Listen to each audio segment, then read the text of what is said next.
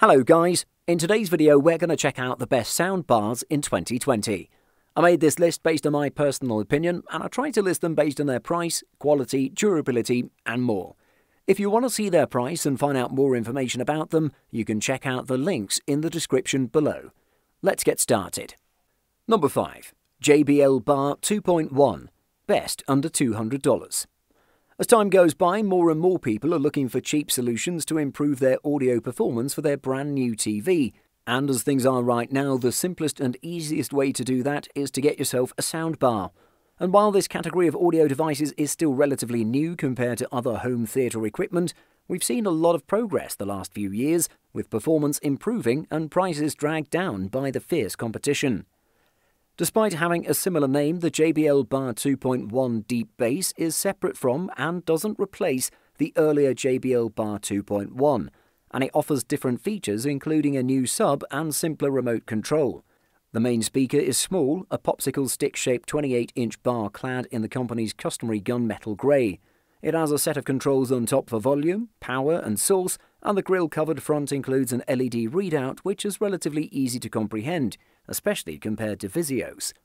The JBL Bar 2.1, being a low-budget 2.1 channel system, doesn't have either the hardware nor the software to render any of the newer object-oriented tracks like Dolby Atmos and DTS-X, so we'll have to settle with the good old Dolby Digital and DTS Core variants.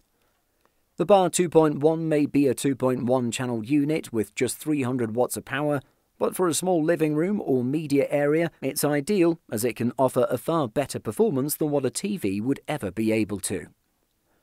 Number 4. Vizio V51-H6, best for the money. The Vizio V51-H6 is good for mixed usage. It has a balanced, neutral sound profile that's suitable for a range of audio content, and the subwoofer adds extra boom and punch that's well suited for action flicks or bass-heavy music genres. The Vizio V51-H6 comes with two satellite speakers, which are mostly made of plastic with fabric covering the front and the sides. Its dedicated center channel can reproduce vocal-heavy content like TV shows and podcasts clearly and accurately. The bar itself isn't incredibly different from recent soundbars that have sat on my media stand. At 36 inches long, it's just 2 inches shorter than the Sony HT-G700. It has all the basic elements that make for a good surround setup. The front stage effectively captures action scenes, the rear speakers add adequate immersion, and the sub, while only rated down to 50 Hz, has rumbled enough to elicit a random bark from my previously deeply asleep dog. I was pleasantly surprised with music listening too, as the Vizio bar produced a generally warm sound that was balanced enough to be enjoyable. You really can't get true 5.1 sound at this price anywhere else. Number 3. JBL Bar 9.1, best for movies or games.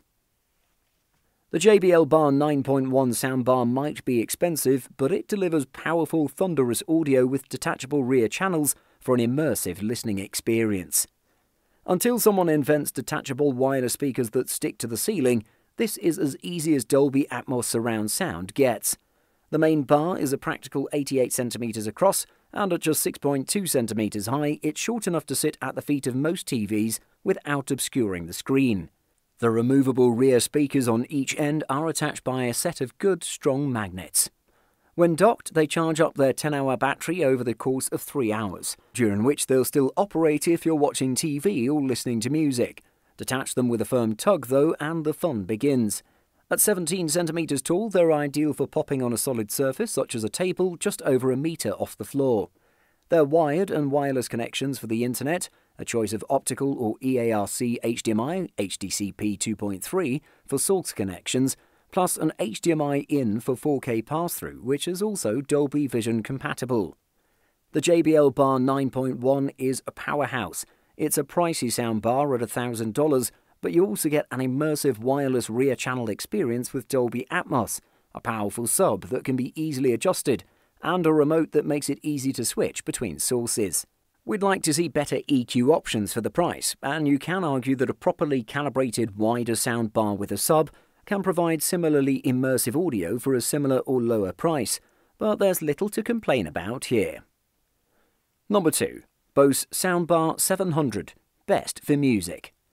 The Bose Soundbar 700 looks smart, sounds smart, and actually is smart thanks to the inclusion of both Amazon Alexa and Google Assistant. However, a lack of HDMI inputs, no Atmos or DTS-X support, and a glass top that reflects the TV screen isn't quite so smart at this price. The Bose Soundbar 700 certainly looks like a high-end speaker with a sleek and stylish cabinet and a superb level of build quality. There's a perforated wraparound aluminium grille combined with a tempered glass top and a choice of glossy black or Arctic white. Although it's a soundbar, the Soundbar 700 is also a capable wireless smart speaker. As such, the setup process is guided by Bose's Music app. The Soundbar 700 can be connected to your TV via HDMI ARC or an optical cable. Because the speaker is limited to Dolby Digital and DTS audio signal, there's no benefit from a sound quality perspective to choosing one over the other. The Bose Soundbar 700 sounds terrific, and unlike several other soundbars we've tested, it handles TV soundtrack audio and streaming music equally well. I'd wager that even if your home is palatial in proportions, there isn't a room in your house the Soundbar 700 can't completely fill with sound. The Bose Soundbar 700 is a fantastic one-speaker solution for simple yet exhilarating home theatre sound.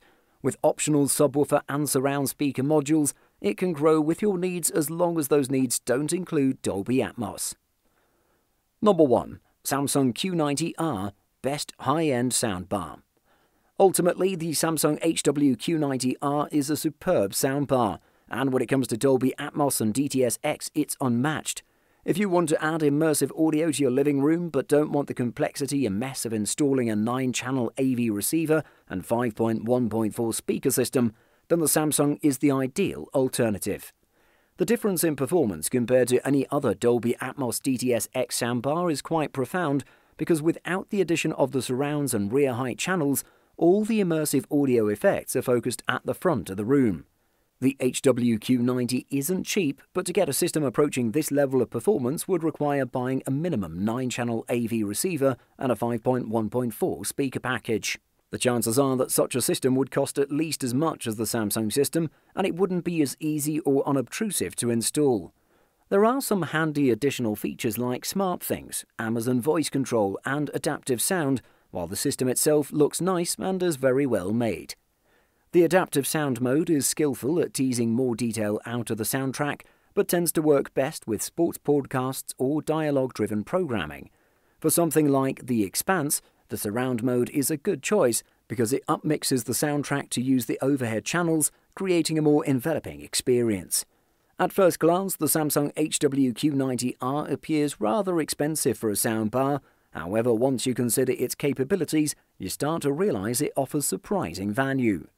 If you wanted to build an equivalent 5.1.4 channel system using separates, you'd find it hard to achieve for less than the cost of this soundbar speaker sub combo.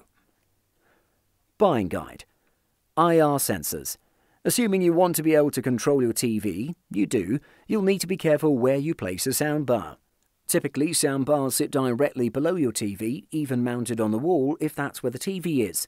But if you're using an entertainment stand, you don't want the soundbar sitting on it in front of the TV's infrared or IR sensor, which is where the remote control sends its signal.